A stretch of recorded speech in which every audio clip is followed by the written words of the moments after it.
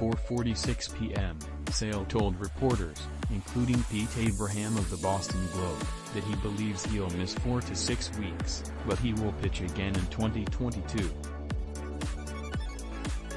A more specific timeline could be known once Sale visits a specialist, either later today or tomorrow. 2:20 p.m., the Red Sox announced to reporters, including Chris Cotillo of Mass Live, that Sale's pinky finger is broken. Left fifth finger fracture is the official diagnosis.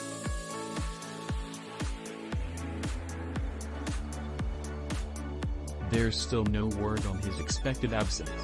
1:45 p.m., Red Sox starter Chris Sale departed today's game after recording just 2 outs, as an Aaron Hicks comebacker hit his hand and appeared to injure it.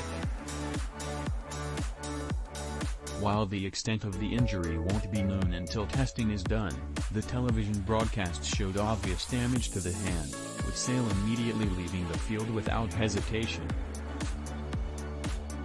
Twitter video leaked from Starting 9. Making this extra frustrating for the Red Sox, this was just Sale's second start of the year. He missed the first few months of the season due to a stress fracture in his rib cage. After months of rehab and getting himself back into game shape, he's now had the incredible bad luck to be struck on his pitching hand and suffering yet another injury.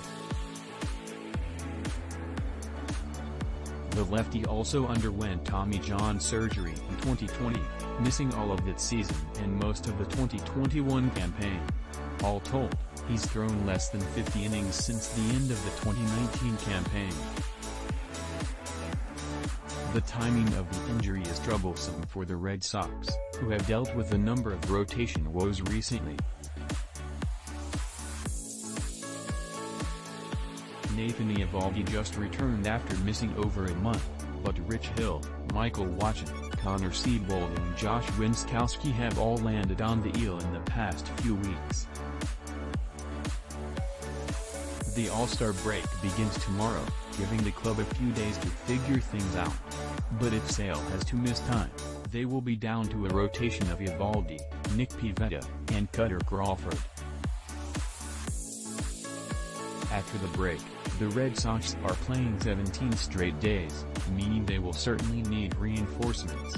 Hill and Wacha are making progress but won't be ready after the break, reports Pete Abraham of the Boston Globe.